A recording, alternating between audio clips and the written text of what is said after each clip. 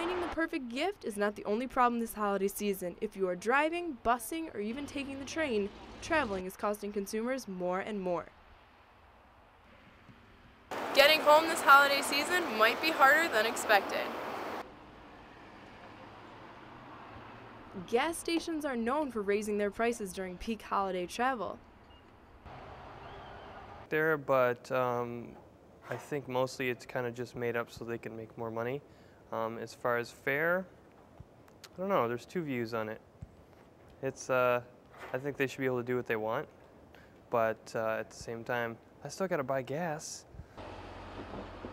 Driving, people often look to flying to save money, even though airlines such as American and Northwest openly tell customers they raise prices during the holiday season. Bought our tickets about a month and a half ago, so well in advance of the holiday period, so we got a very good deal. Like, they try to cram so many people on flight just to like make money. It just makes the flight really uncomfortable. It's always so crowded, and it is more expensive.